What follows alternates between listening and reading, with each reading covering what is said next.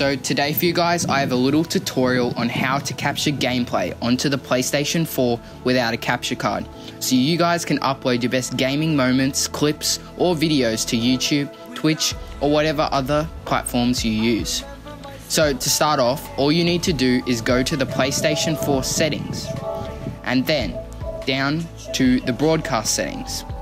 There you can adjust how long you want to record, which can be up to an hour, and then you can go to the broadcast settings, then to advanced settings, and finally to the audio sharing settings, which gives permission to use your voice in clips and live streams, and also enables you to share your party audio in these things.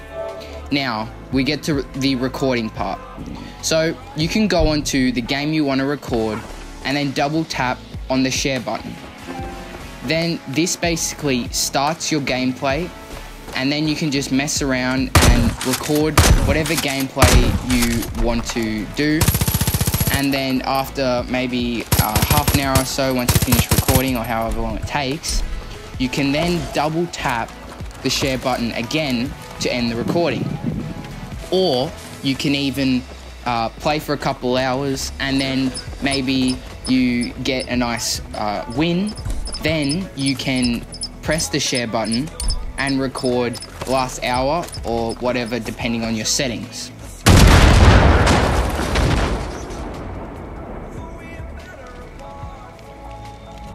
And then you can go into the system storage, then capture gallery, and then onto the game you were recording on.